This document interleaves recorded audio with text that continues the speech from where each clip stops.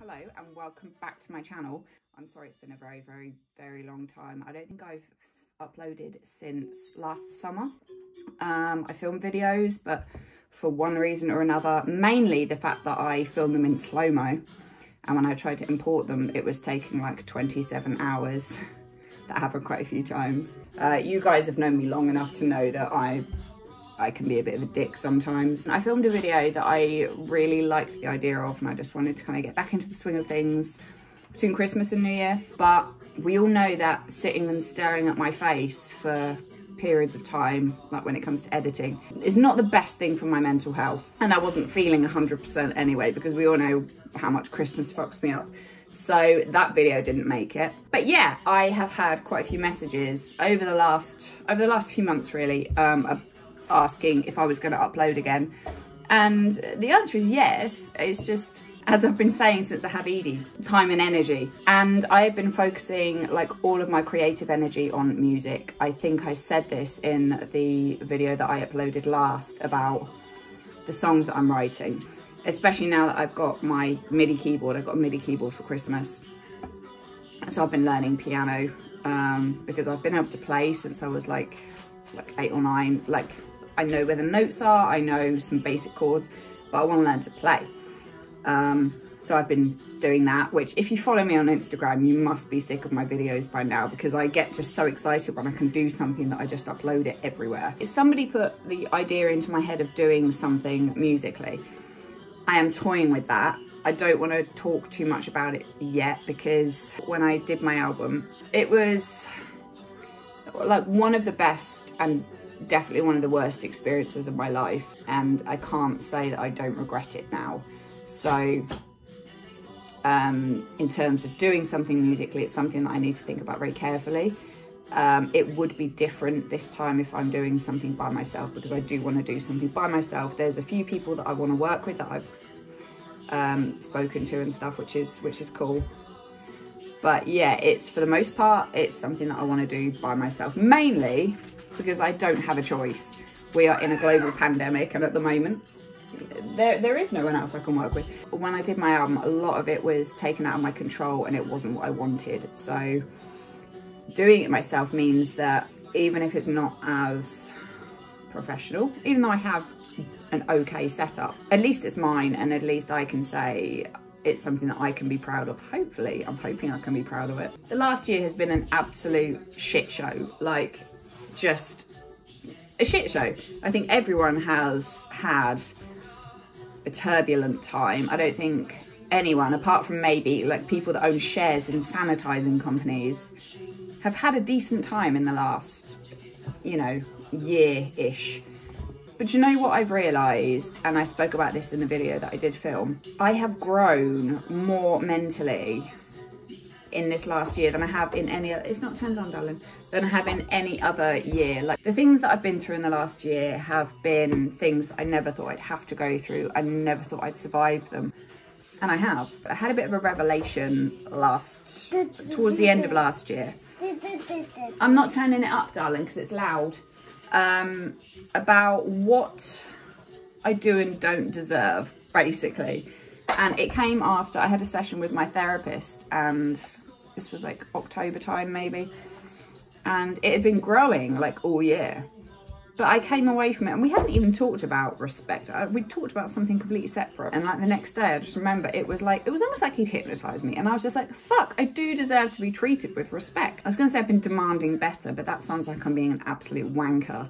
But I've been expecting better, I guess, and not putting up with less than I deserve. I've been standing up for myself, and when something could potentially be going wrong, I'm trying to repeat, or I'm not trying to, it's just in my head, like, you deserve respect. So if this doesn't work out, then it's fine. You deserve respect. And that is massive for me. I mean, don't get me wrong, I'm still fucked in the head, but Jesus, that is, for me, that is massive. There's been a lot going on with Edie as well, which have taken up a lot of my, not a lot of my time, but a lot of my brain space and my emotional time, I guess. You all know I'd spoken about the worries about her late walking, which resolved themselves.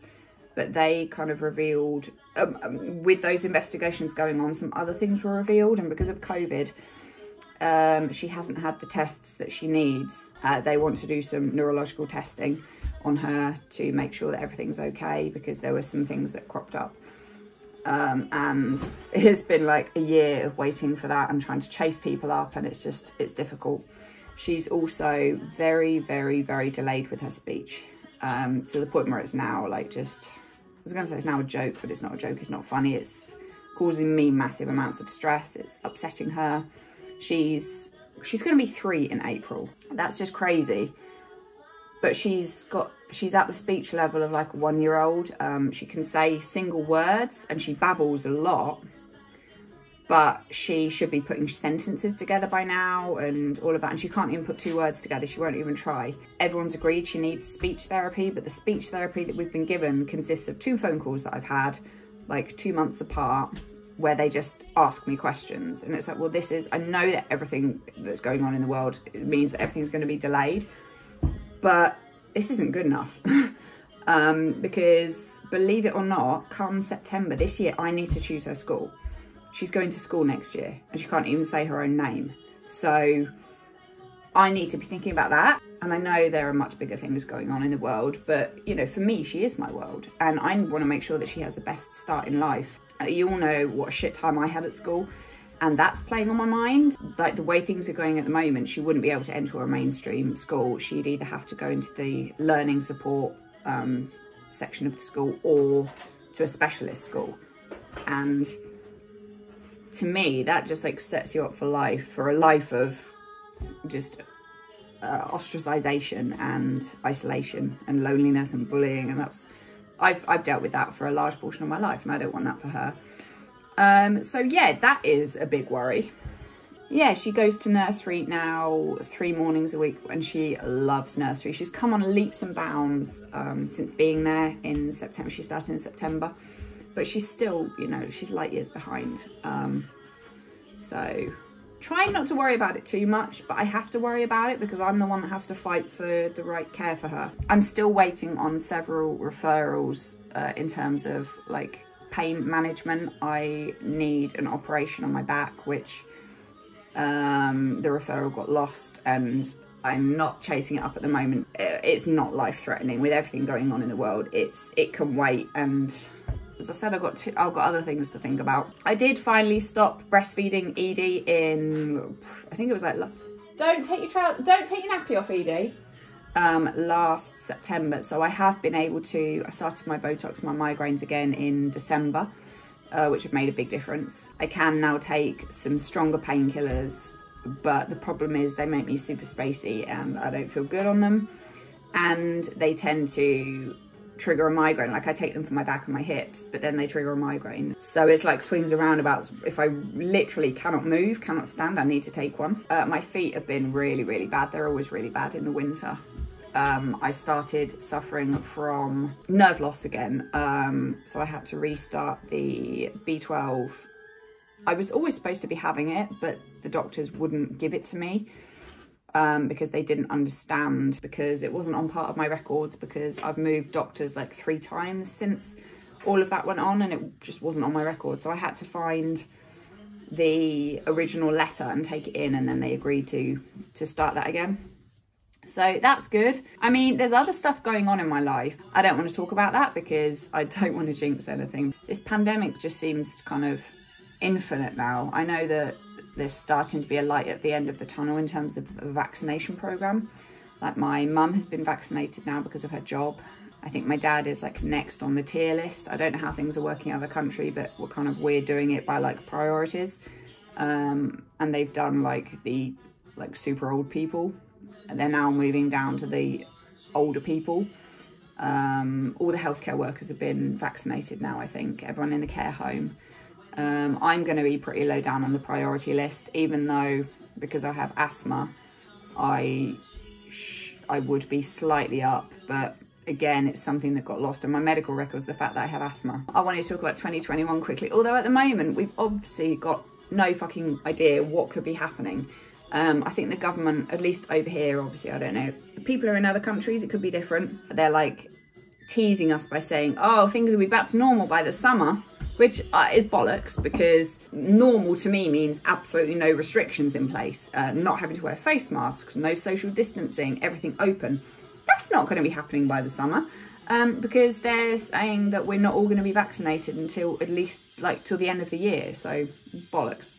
The thing I'm waiting for is the gyms to reopen. I will be so excited when the gyms open again. For me, it is not only about the exercise, but it's about, sometimes it's the only place it's the only time that I will see or speak to another human being for like a week, apart from dropping Edie off at nursery. So it's like about the social interaction for me. But in the gym, since having Edie, where I go is like a safe place to me. Like, as my relationship was failing with Edie's dad, I mean, it was failed long before I gave birth, let's be honest. But as my relationship was breaking down and it was really unhealthy, really toxic, and just destroying me, it was killing me. And that was a place where I could go where I didn't have to think about anything. I didn't have to think about Edie even, because she was safe in the creche downstairs. So it was time just for me. And like, people like smile and wave at me there. They don't have these preconceived ideas about who I am. Like, people are nice to me. Like, I shouldn't be surprised by that, but people are nice to me at the gym. And that's something that, well, I think everyone needs people to be nice to them. But that is, you know, it's really important to me that I'm treated with respect. So yeah, I'm excited about the gyms reopening. I really want to go on some adventures this year. I want to go to places that I've never been before. I know that I really want to go to Brighton, because it's somewhere that I've always wanted to go. And I want to go to somewhere deep in a forest. I saw a picture. I think it's the Forest of Dean, and it's like being in another world. And I really want to go there. So I want to go on adventures. I want my life to continue growing, because, you know, it is growing, and that's great. I want to get super good at piano. Like, I'm not good, but I'm able to play shit now. I want to carry on spending time with people that treat me well, that respect me, and that shouldn't need saying, but you know, for me, as I said, it's a new thing, so I want to carry that on. I can't remember if I think I mentioned it in the video that I didn't upload, but I had like a date at the end of the summer. I was catfished by like this really old man. I say like really old man, he was like 50, so older than me. Oh, and it's my birthday next week. I'm going to be 36. I'm going to be fucking old. It's mental. We all know how I deal with my birthdays, so hopefully this year's going to be different. We were going on a date. We were going out for dinner, I think. This was like the end of August, I think. And there was something off about him. I spoke to him on the phone, and I was like, maybe it's just because of the fact that he's like a different class to me, because I could tell that he was like, he came from money, or he was rich. I think he told me he was like 40, but he wasn't 40. He was at least 50, 55. So we agreed to like meet halfway. He lived in London. So I was sat in the car, and I was like getting like nervous. And I saw him, and I was like, fuck. And because of the way the car park was, I couldn't just leave. I mean, it did cross my mind, because I was like, I'm not comfortable with this, because he's not who he said he was. He was wearing a 3-piece suit. We went for dinner in like a pub, and he was wearing a 3-piece suit.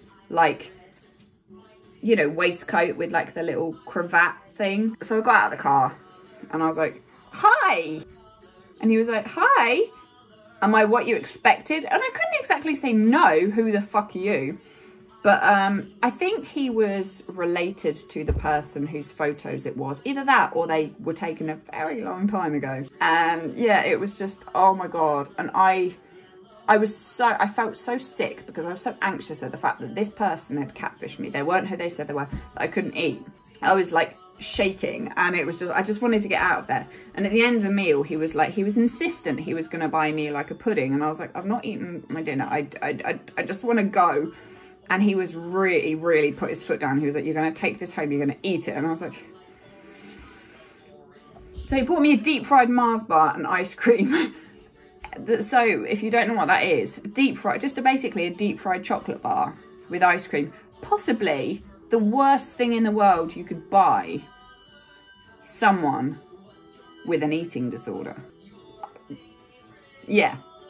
It went in the bin. That was a bit fucked up. It was not great. but it triggered something in me which caused like loads of flashbacks to something that happened to me that I'd blocked out. I don't know if I blocked it out or if I was drugged. Something that happened in my early 20s. It brought that back, and I started having like flashbacks and memories of what happened, and I was like, shit. I don't know why. I don't know why, what triggered it. I've spoken to my therapist about it. I don't know.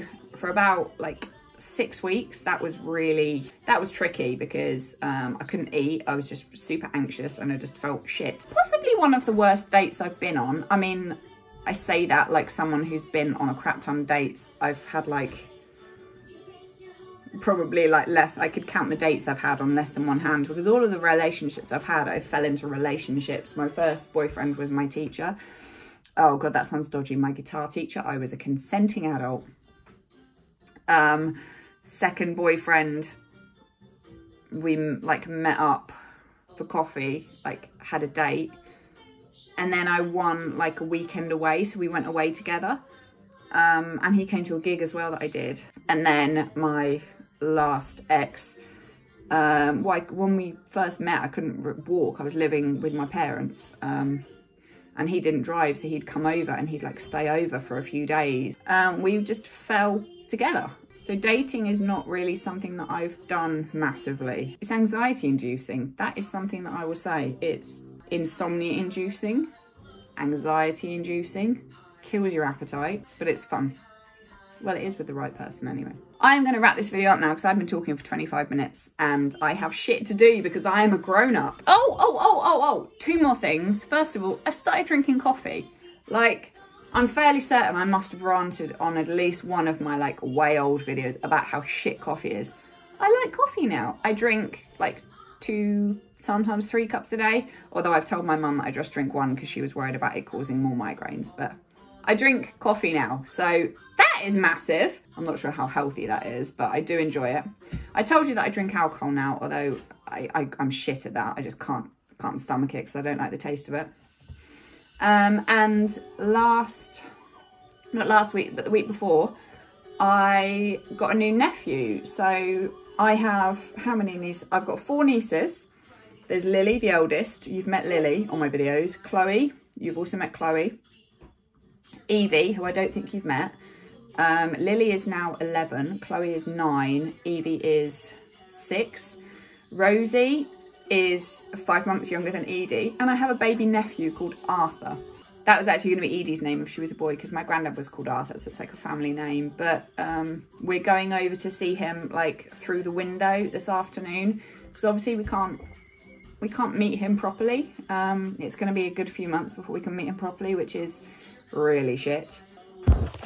Edie, do you want to say hello? Hiya. Hiya. She's busy.